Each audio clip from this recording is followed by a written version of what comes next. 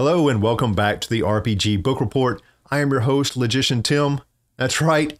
Tonight, we travel just a little bit further down the road on our epic journey, learning more about the Pendragon RPG. Specifically, we're going to be learning more about the winter phase in the game that we've been kind of talking about for a long time now. Well, here it is, finally. They tell us that winter is typically a time of rest and growth for your characters in the game. And this is where you're going to be spending a lot of your time kind of maintaining, updating and upgrading your character as well. And there are 9 steps to this winter phase, and we're going to be going over all of them tonight. But before we jump in, I just want to ask that if you like this type of content, please go ahead and like the stream. You can subscribe too. It's totally free.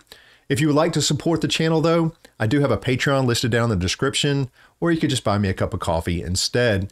It's kind of like a one-time thing. There's no sign up. It's real quick and easy. There's no like recurring charges or anything like that. That link is in the description as well. Every little bit does help, and I appreciate all of you that have bought me cups of coffee up until this time. I do appreciate it, guys. Thank you so much. Okay, now let's get back to the game mechanics chapter in Pendragon and learn more about this winter phase.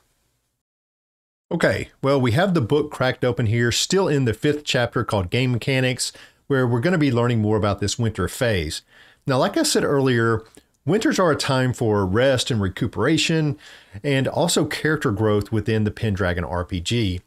They tell us that military activity generally stops during the winter, and these are the times when lords will call on their vassal knights to come and like feast with them at their castles and just kind of get some camaraderie going between the lords and their vassal knights. Now, the book tells us that during the winter, knights will use this time generally to train their skills and to hone those skills, like find a spouse, do some romancing, and also catch up on kind of the goings on in the realm. Now, as far as your character goes, this is kind of when you will be doing some upkeep and some maintenance, as well as possibly getting some upgrades on your stats. So, kind of pay attention to these. These will upgrade your stats probably. Now, like I said before, there are 9 steps involved in the winter phase in Pendragon, and you should go through them in order. Don't skip around, okay? The first one is perform solo scenario if you need to, roll for your experience, check for aging, check economic circumstances, make stable rolls, make your family rolls, undergo training and practice, and then compute your glory, and then finally add bonuses from your glory as well. And we're going to be going over each of these step by step. Let's start with that solo scenario. Okay, now the first step in the winter phase is performing a solo scenario if somebody needs it. Now in the appendix of the book, Appendix 3 actually, they provide a handful of these solo scenarios. They're kind of like these mini adventures that are designed just to be played between the game master and then one player.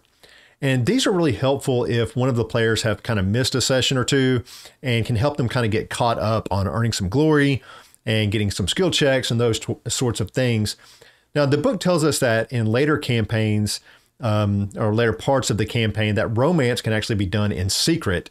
So these solo scenarios are a good place to do that as well. Now, I think this idea of solo scenarios is pretty darn cool. I mean, we kind of all know that life happens and, we miss a game and then we're behind and we can't get caught back up. And these type of solo scenarios, I'll get it out. These solo scenarios are really cool to get your character back and get them caught up with the rest of the group, which I just think is really cool. So yeah, the first step is doing these solo scenarios. The second step of the winter phase is rolling for experience. Let's check that out now. So your characters generally spend some of the time in winter kind of thinking back and kind of reflecting on the year that has just gone by. And in the game, they simulate this kind of process by rolling for your experience, getting upgrades. And we've talked about this before on previous videos where you're doing something and you get an experience check next to like a passion, a skill, or a trait. And this is the part where you will actually get an opportunity to turn those experience checks into possible upgrades for your character. So for each passion, skill, or trait that has an experience check next to it, you'll get to roll to see if you get to add a point to it as an upgrade. Now, how you do this is pretty simple. you're just going to roll a d20 for each one individually. Okay, so don't roll one for the whole group of them. You roll on each one individually, one d20, and you're attempting to roll above the stat value of that skill or trait, right? And typically the way they've done it, for checking a skill, you try to get underneath it. Well, when you're upgrading, you're trying to roll above it. So it makes it a lot harder the higher up that skill or trait or whatever it gets, right? So let's just say that your awareness skill is currently a 14. So what we're going to want to do is roll a d20 and then roll a 15 or higher, and we'll be able to increase that skill by 1 point. So it'll go from 14 to 15, right? So let's just say we roll a 17. This means we get to increase that awareness skill 1 point, right? Easy as that. Now, if you roll under the stat, then just kind of nothing happens. Better luck next year, right? Now, if the value of your stat is already at 20 or even higher, a roll of 20 on the d20 will allow you to increase that stat by 1. So let's just say your sword skill, you've been working on it really hard, and it's a 22. Well, you can't roll a 22 on a d20, right? But if you roll a 20, then your sword skill will now be increased from 22 to 23. Okay, so that's kind of how you can upgrade some of your stats during the winter phase, which I think is pretty cool. There's some other ways too, so stay tuned for that. So the next step in the winter phase is aging. So let's go over that right now. The third step in the winter phase is where you're going to age your character by 1 year. Now in Pendragon, it doesn't matter when your character's actual birthday is. Everybody will turn 1 year older during this winter phase. And really that's all you're going to do in this aging step for a while until your character reaches the age of 35. And that's where everything's going to change. Kind of like real life. It's around that 35 area things start to fall apart sometimes. Anyways, any character that is 35 or older will roll on these aging tables to kind of see what, if any, attributes will actually start losing points. So getting older and wiser is great, but your body does begin to break down after a while, and this aging step kind of reflects that, which is pretty cool. So the first thing you're going to do is roll on the aging table to determine how many of your attributes are going to be affected by aging. You actually roll 2 d20 die to determine this. And you can see that it's possible that none of your attributes will change. And there's a maximum of 4 attributes that will lose a point due to getting older, right? I mean, so because things start to fall apart. So let's say we roll an 11 on our 2d20 roll. This means, if we check our chart here, this means that we will roll 3 times on the next table, the next chart, to determine which attributes are going to lose a point due to growing older. So the attributes lost table, it randomizes the attributes that are going to lose a point. So it's not always just in order, like Constitution or Strength or something like that. It's randomized for us. So since we rolled a 3 on the last table, this means we're going to roll 3 times on this table, and we're going to remove a point from the attribute each time. It is important to note here that anytime there's an attribute, even appearance, the attribute, that reaches a value of 3 or less, the character is then bedridden and can no longer participate in any active play, and they will no longer gain glory or, pretty much for anything they do, and they're pretty much done at that point. Also, once an attribute reaches 0, any attribute reaches 0, the character dies. So that's it. So this same attributes lost table, I wanted to note real quick, is also going to be used when you get a major or a mortal wound. They suffer a shock, like your character suffers a shock from a failed passion roll, or even some different types of magic. So we'll be referring back to this table for other parts in the game as well. But I really do like this kind of idea of aging. Your character is gaining, skills and passions and traits and getting stronger and stronger, but eventually their body starts to give out, and it makes the idea of having a family a lot more important, right? Because you need somebody to pass down, those belongings that you've been kind of collecting and some of your glory, because they're going to get 1/10 of that. You also get to pass down some of your passions and traits, because your character will get older and they will die eventually, even if you are never beaten in battle. So I just think that's a really cool step that they added here, this aging step. Now, the next step in the winter phase is the economic circumstances. So let's go over that now. Basically, this step of the winter phase is going to determine if anything major happened with regards to your lands or your economic needs, okay? They tell us that it's not unheard of to have your lands raided or maybe even cursed by fairies, which might reduce the production of your manor. Or on the other side of things, maybe you had a really good harvest and you can expect a bigger return. And the GM will kind of tell you what has happened, if anything, along with the outcome, and help assign to you what is called a maintenance grade. And this maintenance grade will also affect the rolls for the rest of the winter phase, so take note here. So the maintenance grades that they have are like impoverished, which is going to give you a -15 modifier on stable rolls and all your family rolls. It's also going to decrease your armor by 1 point of loss reduction value due to kind of your neglect and improper repair. You're going to have to also make a constitution roll. If you succeed that constitution roll, nothing happens. But if you fail, you're going to lose 1 point of constitution, just like you would through aging. So being impoverished is kind of bad, right? The next step up is poor, which is going to give you a -3 modifier to stable rolls and -3 on child survival table in the family rolls section. So poor is a little bit better, but it's still, you're getting negative modifiers. Ordinary means there's no special effects or modifiers. The next level is rich, which is you get a +1 modifier when rolling on the child survival table. Makes sense. And then the highest one is superlative, which gives you a +2 modifier on the horse's fate table, a +3 modifier on the childbirth table, and a +1 on the child survival table. So there you go. That's kind of the different economic grades that you can wind up with.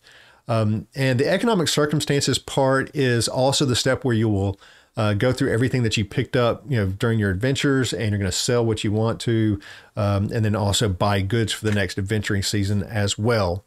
So that's kind of how the economic circumstances work, kind of work on that grading system. Now, the fifth step in the winter phase is the stable rolls, and let's check out what's involved in that. As a vassal knight, you own a herd of horses.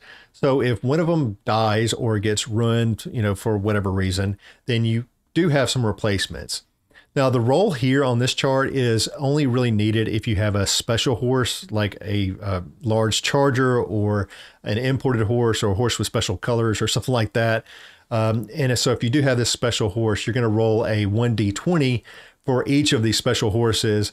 And also don't forget any modifier from that economic grade from the last step. Basically, the chart's going to tell you if your special horse died or is ruined or if they're still healthy. Now, after your horse is 7 years old, it will naturally get a -1 modifier for each year of the horse's age beyond 7. So it's kind of like aging for horses. So that's kind of how this stable rolls work. It's really quick, not a lot to it. The next part is the family rolls. Let's check that out. So the sixth step in the winter phase is the family rolls. And if your character is unmarried and wants to stay that way for right now, then you can skip the marriage and childbirth parts and just roll on the rest of it. The first section of this is marriage, and this is the part where basically you can get married, right? Basically, you're going to choose a wife either below your class or within your class and kind of talk it out with the GM. Each one has some specific details to go through. Just work it out with the details with the GM. It's easier for me to say. You can also do a random roll for a wife, and they give us a table for that as well, which tells you kind of how much glory and money, if any, comes along with that wife. Now, you can court this way as well to improve your odds on this table. And basically what you do is every winter phase, you make a courtesy roll every year. Now, if you're successful, you're going to gain a +1 modifier to this random marriage table that you're going to kind of put in the bank. All right. And this will accumulate every year that you do this. So if you do this 3 years in a row and you get a successful courtesy roll, each year, then you're going to have a +3 for when you finally do roll on this random marriage table. You only get one chance at this table though, and so you kind of want to bank some up probably, and then do your final roll. I thought it was kind of a cool thing to do for you that allows you to bank up some of that courtesy, almost like you're courting somebody over a long period of time. Pretty cool. Now, the children, normally you're going to roll on the childbirth table, whether you're married or not, actually, and that should kind of tell you something about what is going on. You know what I mean? I mean, yeah. Up to one annual Childbirth roll can be rolled for every wife, lover, or concubine if the GM allows it. Now, after you roll to see if you have any children that were born of this year, you will then roll on this child survival table. And they're going to do this for each child that is 15 or under to see what their condition is as well. It is a cruel world, especially for kids during these times. So yeah, roll on that child survival table. And again, don't forget the modifiers from your economic circumstances as well. And this is pretty cool. They have these family events tables, and these are going to tell you, what, if anything, has happened to your family. Did somebody die? Was there a marriage? Was there some scandalous event? And they even have a table for the scandalous event, which I love. So you're going to roll on this scandalous rumors table if you happen to have a scandalous event. And they have things like, a family member insulting a lord, or, somebody is a kidnapper, or something like that. Lots of fun stuff in there. Now, once you do that, once you roll it and see what happened, you'll get your roll in the next table, which will tell you which family member, who was it that committed this scandalous event, right? Was it your mother, or was it your, cousin or brother, or something like that? So I like all these types of random events that can happen in the game, especially like, during the winter phase. It kind of makes it more realistic because, we know even the best families are subject to scandal. And, I just like the way that they put this type of stuff in the game. Pretty cool stuff. Now, the seventh step in the winter phase is training and practice. And this is where you're going to do some extra training, practicing, and also when you can make changes to your attributes, your skills, your traits, and your passions. So on this step, they tell us that you're going to choose one of the following three things. You get to choose one of these, okay? You can either gain 1d6 plus 1 points in a skill. It can only go up to a maximum of 15.